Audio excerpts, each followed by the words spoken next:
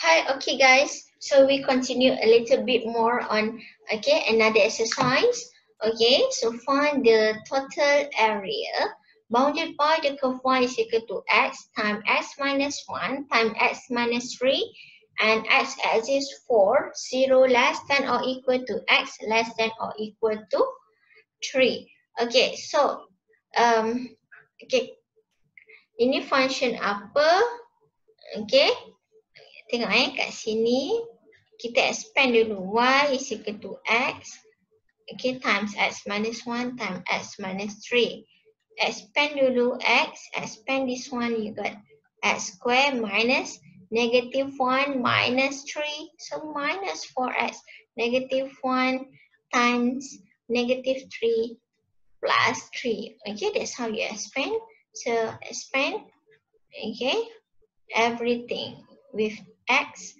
So you got x cubed minus 4x squared plus 3x. So this is your function. Okay. So ini function apa? Again, we have a cubic function. Okay. So saya nak senang, saya lukis macam ni lah. Okay. Saya terus guna cubic function again. Okay. You have two kinds of curve.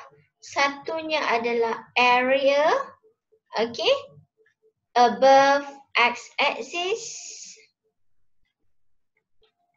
and the other one you have the area below x-axis. Okay, right? So macam mana nak buat? Same as the previous one. Okay, so area, integrate above, so integrate x cubed minus 4x squared plus 3x. Jangan lupa dx from where?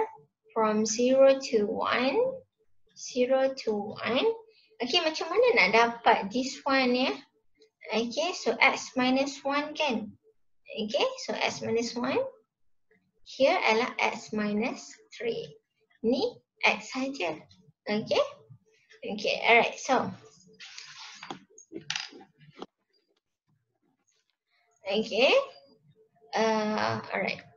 Plus integrate sama x cubed minus 4x squared plus 3x dx from 1 to 3. So, apa yang beza now is the modulus sign because of the area below x-axis.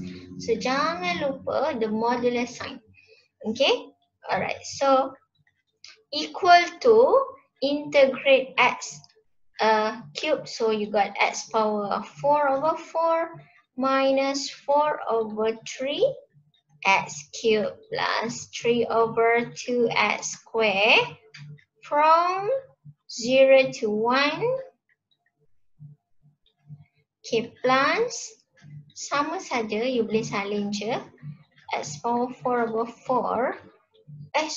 Minus 4 over 3 x cubed plus 3 over 2 x square. Yang bezanya adalah the lower limit 1 to 3, and then don't forget the modulus sign. Okay, don't forget the modulus sign.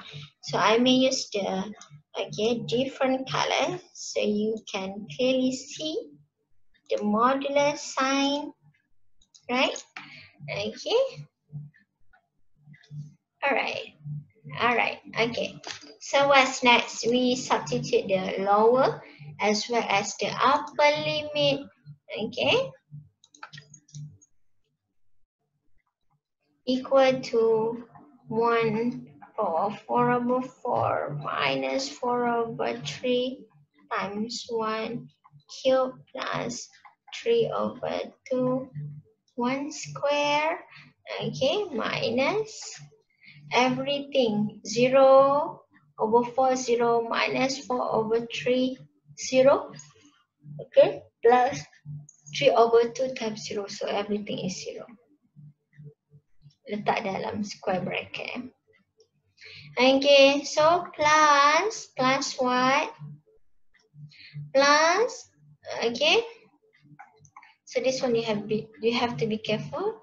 3 power of 4 over 4 minus 4 over 3 times 3 cube plus 3 over 2, 3 square. Okay. So minus lagi. Okay.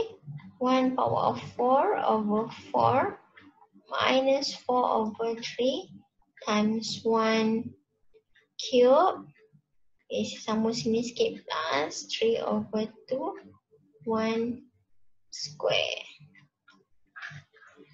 Okay. So jangan lupa the modulus sign semua semua. Okay, semua.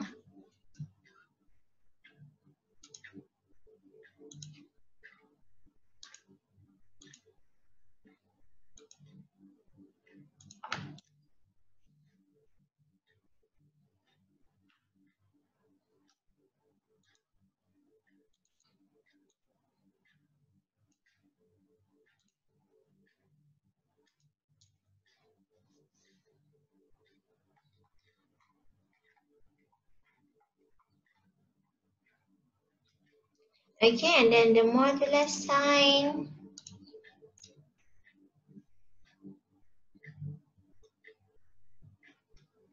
Okay, sorry. And again, here you have 1 over 4. 1 over 4 minus 4 over 3 plus 3 over 2 minus 0. Okay, so remain plus here. Okay, plus 1. Okay, this one you akan dapat, okay, negative 9 over 4 minus, inilah, this one you akan dapat 5 over 12. Jangan lupa, again, okay, modulus sign. Okay, so you akan dapat, this one adalah 5 over 12 plus, okay, kalau you tengok dekat sini, okay, kat sini you akan dapat, okay,